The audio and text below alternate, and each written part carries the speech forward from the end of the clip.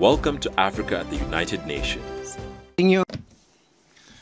Mr. President, Mr. Secretary General of the United Nations, distinguished heads of delegations, excellencies, ladies and gentlemen, it is with great pleasure and honor that I take part in the 76th session of the General Assembly, representing His Excellency Filipe Jacinto Nyusi, President of the Republic of Mozambique, who, due to pressing issues related to his agenda, couldn't be here in New York. Mr. President, Excellencies, the world continues to witness threats to international peace and security. The prevalence of terrorism and violent extremism, combined with the proliferation and trade of arms, constitute a serious threat to peace and security at national, regional, and global levels. The African continent is amongst the most affected regions by terrorism and violent extremism.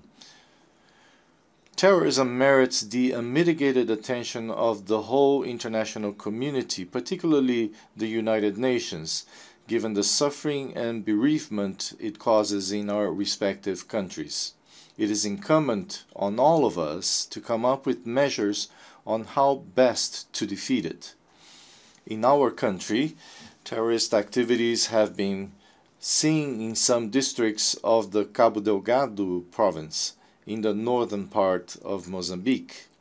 The level of destruction of the social and economic tissue, the atrocities and massacres, the wanton destruction of infrastructure and looting of goods belonging to communities have caused mourning, pain, and profound suffering, leading to an unprecedented humanitarian crisis.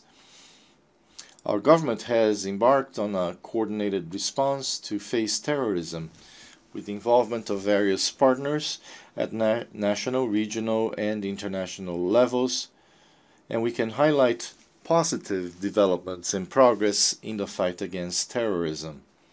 In this context, we count on the support of our regional body, SADC. We also count with the help of the Defense Forces of Rwanda. Mr. President, Excellencies, ladies and gentlemen, our country reaffirms our commitment towards the implementation of international legal instruments aimed at strengthening peace and security, particularly the Arms Trade Treaty, the Nuclear Weapons Non-Proliferation Treaty, and the Conventional Arms Convention. Mr. President, ladies and gentlemen,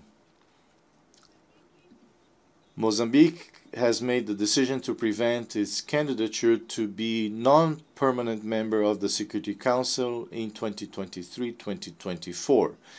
In the words of His Excellency Filipe Jacinto Nyusi, President of the Republic of Mozambique, and I quote, "The importance we attach to peace and security at national, regional, and international levels drives this historic decision to present, for the first time since our independence in 1975, our candidature to the prestigious seat of non-permanent member of the Security Council."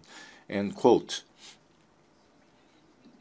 In this context, we humbly request the support of all member states of the United Nations towards this objective. Our candidature is an expression of our firm commitment towards building and maintaining international peace and security, the preservation and respect of human rights, and the promotion of sustainable development. We therefore reiterate our commitment to serve with dedication and responsibility in order to ensure that the principles and objectives of the UN Charter remain a source of inspiration to our people in building well-being, peace, and global security. We intend to put the modest yet meaningful experience of Mozambique at the UN's disposal in conflict mediation and resolution processes through dialogue. Let me end by once again stressing Mozambique's belief that under the United Nations stewardship and with the support of all member states, the solutions for contemporary problems, albeit challenging, are within reach and are attainable. To your excellencies, thank you very much.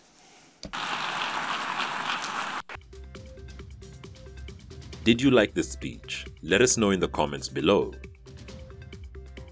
Thanks for watching. Visit our YouTube channel Tunacheki to watch our daily news reports and our website tunacheki.tv for all our latest news updates.